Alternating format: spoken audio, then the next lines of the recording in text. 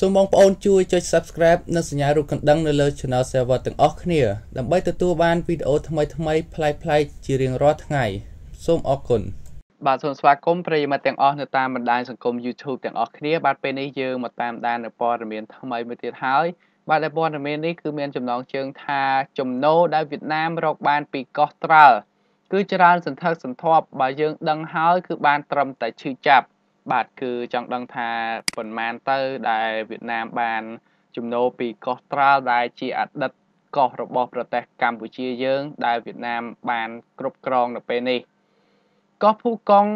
ដែលខ្មែរហៅថាកោះត្រាល់គឺបានក្លាយជាភូមិសាស្ត្រសេដ្ឋកិច្ចទេសចរដ៏ធំមួយទៀតរបស់ប្រទេសវៀតណាមដោយទាក់ទាញអ្នកទេសចរបរទេសបាន1លាន6សែននាក់និងរកប្រាក់ចំណូលបានជិត$500 លានក្នុងមួយឆ្នាំ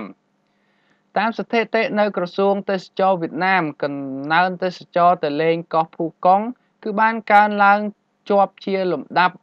ដែលរហូតមកដល់ពេលនេះគឺកើនឡើងបាន47.2%គឺស្មើនឹង1លាន6សែននាក់ហើយភ្ញៀវទេសចរភាគច្រើនគឺមកពីប៉ែកអឺរ៉ុបភូកុងមានព្រលានយន្តហោះអន្តរជាតិមួយនៅលើនោះដែលអាចដឹកភ្ញៀវទេសចរចេញពីទីក្រុងហាណូយនិងទីក្រុងហូជីមីញផ្ទាល់នៅទីនោះផងដែរក្រសួងទេសចរវៀតណាមបានឲ្យដឹងទៀតថានៅក្នុងឆ្នាំ2017រហូតដល់ឆ្នាំ2020កោះភូកុងដែលខ្មែរយើងតែងតែហៅថាកោះត្រាល់នោះគឺអាចទាញភ្ញៀវទេសចរបានប្រមាណជា2លានទៅ3លាននាក់ហើយស្រូបទាញប្រាក់ចំណូលបានប្រមាណជា$771 លានសហរដ្ឋអាមេរិកកោះភូកុងឬក៏កោះត្រាល់នេះស្ថិតនៅឯនាយបន្តិចនៃខេត្តកំពតរបស់ប្រទេសកម្ពុជាយើង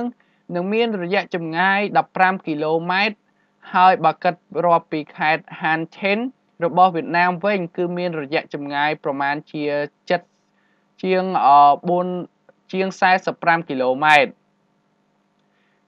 អ្នកទេសចរអាចមើលឃើញកោះត្រាល់នៅពេលដែលមេឃស្រឡះឬក៏អាចឃើញនៅពេលដែលលេងឆ្នេរសមុទ្រកំពតឬក៏កែបឬក៏ឡើងនៅភ្នំបូកគោផងដែរកោះត្រាល់មានផ្ទៃដីប្រមាណជា574គីឡូម៉ែត្រក្រឡាហើយមានពលរដ្ឋវៀតណាមរស់នៅទីនោះជាង100000នាក់ដោយគិត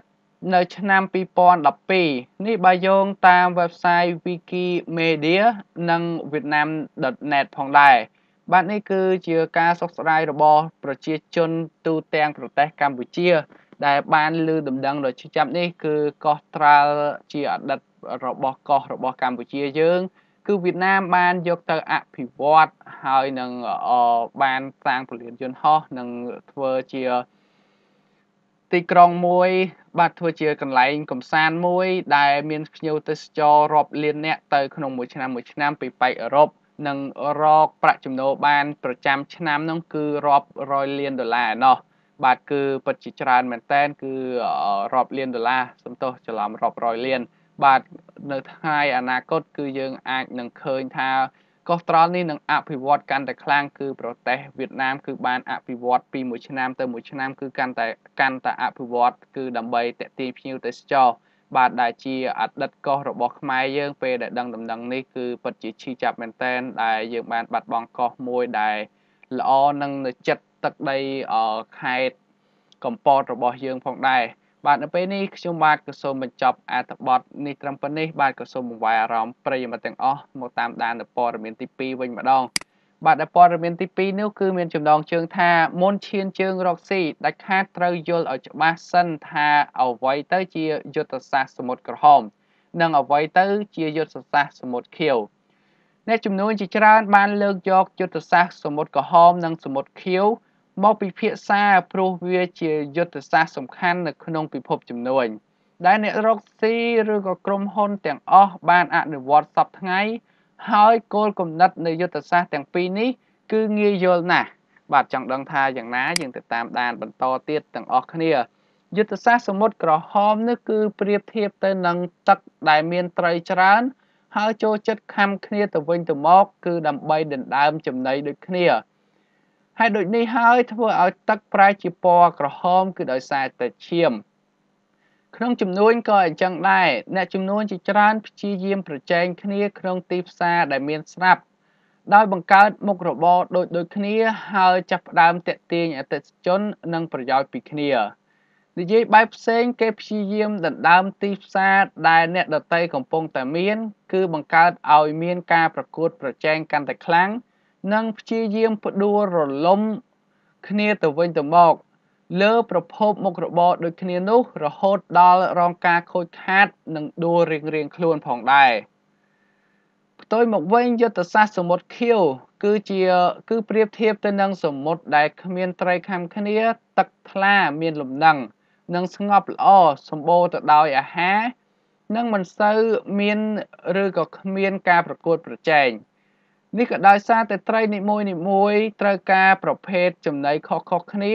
ហើយវាជាទីកន្លែងដែលស្ងប់សុខនិងមានបរិយាកាសល្អសម្រាប់ស្វែងរកផលចំណេញផងដែរអ្នករកស៊ីជាច្រើនគឺបានប្រើយុទ្ធសាស្ត្រនេះនិងព្យាយាមពង្រីកទំហំទីផ្សារឲ្យកាន់តែធំដោយខ្លួនឯងដោយព្យាយាមទាក់ទាញអតិថិជនថ្មីដែលមិនធ្លាប់ចាប់អារម្មណ៍នៅក្នុងទីផ្សារនោះ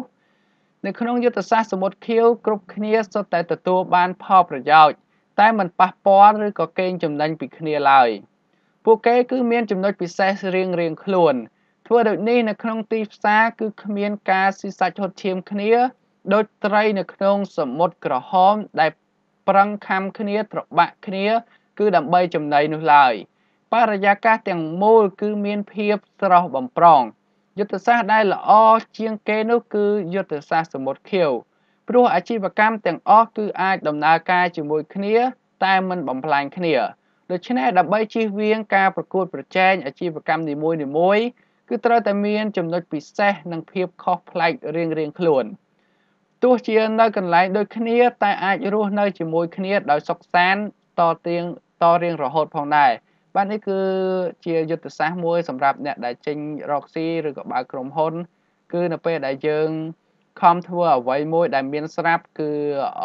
ដែលគេមានអតិថិជនស្រាប់គឺយើងទៅខំធ្វើឲ្យដូចគេគឺយើងបានទាញអតិថិជនពីគេឬក៏គេព្យាយាមផ្ដួលរំលំយើងព្យាយាមផ្ដួលគេគឺដើម្បីតែរស់រៀងៗខ្លួនគឺវាមានការស្មុគស្មាញណាស់អាជីវកម្មបែបនេះចំណែកឯអាជីវកម្មបែបសមុទ្រខៀវនោះគឺយើងអាចបង្កើតជាមុខរបរដែលថ្មីមួយដែលគ្មានអ្នកណាធ្វើឬក៏មានតិចតួចគឺយើងអាចនឹងឈរជើងបានយូរ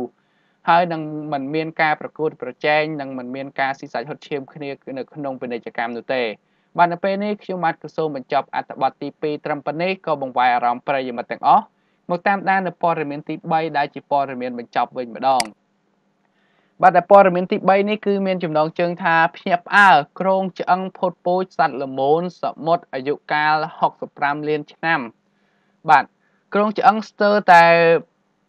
ពេញលេញទាំងស្រុងនៃសត្វល្មូនសមុទ្រផុតពូជកាលពីសម័យដាយណូស័រត្រូវបានដាក់តាំងបង្ហាញនៅរដ្ឋធានី Buenos Aires ប្រទេសអាហ្សង់ទីននាថ្ងៃពុធសប្តាហ៍នេះក្រោយពីវាត្រូវបានរកឃើញជាលើកដំបូងនៅភាគខាងត្បូងនៃប្រទេសអាមេរិកឡាទីននេះកាលពី9ឆ្នាំមុននេះបើតាមការដកស្រង់ចេញផ្សាយពីទីភ្នាក់ងារព័ត៌មានចិនស៊ីនហួរនៅរុស្ស៊ីថ្ងៃប្រហ័សទី20ខែធ្នូឆ្នាំ2018នេះគ្រោងឆ្អឹងដែលមានសភាពយ៉ាងល្អនៃសត្វល្មូនសមុទ្រកវែងដែលផុតពូជនេះត្រូវបានគេវាស់វែងដឹងថាមានបណ្ដោយប្រវែងជា8ម៉ែត្រនិងទទឹង4ម៉ែត្រហើយកំពុងតែត្រូវដាក់តាំងបង្ហាញនៅឯសារមន្ទីរជាតិវិទ្យាសាស្ត្រនៅក្នុងទីក្រុង Arias ប្រទេសអាហ្សង់ទីនហើយគួរជម្រាបដែរថាសត្វរស់នៅក្នុងសមុទ្រនេះត្រូវបានគេហៅថា Plesiosaurial បានផុតពូជបាត់បង់ពីផែនដីកាលពី65លានឆ្នាំមុនគឺដោយសារតែគ្រោងឆ្អឹងខាងលើនេះនៅមានសភាពល្អបែបនេះមិនដូចជាគ្រោងឆ្អឹងដែលរកឃើញនៅតំបន់ឯទៀតជុំវិញពិភពលោកក្រុមអ្នកស្រាវជ្រាវនឹងមានឱកាសស្វែងយល់បន្ថែមកាន់តែច្រើនពីសត្វល្មូនសមុទ្រដ៏ធំមួយនេះផងដែរបាទនេះគឺជាសត្វល្មូនមួយដែលផុតពូជនៅសម័យដាយណូស័រដែល ផុតពូជជាមួយនឹងដាវនសើនោះគឺសត្វល្មូនសមុទ្រដ៏ធំមួយបាទគឺប្រវែងជា8ម៉ែត្រទទឹង4ម៉ែត្រឯណោះបាទនៅពេលនេះខ្ញុំបាទក៏សូមបញ្ចប់អត្ថបទទាំង3ត្រឹមប៉ុណ្នេះសិនបាទក៏សូមអរគុណប្រិយមិត្តទាំងអស់ដែលតាមដានតាំងពីដើមរហូតមកដល់ចប់ផងដែរបាទសូមអរគុណសូមជម្រាបលា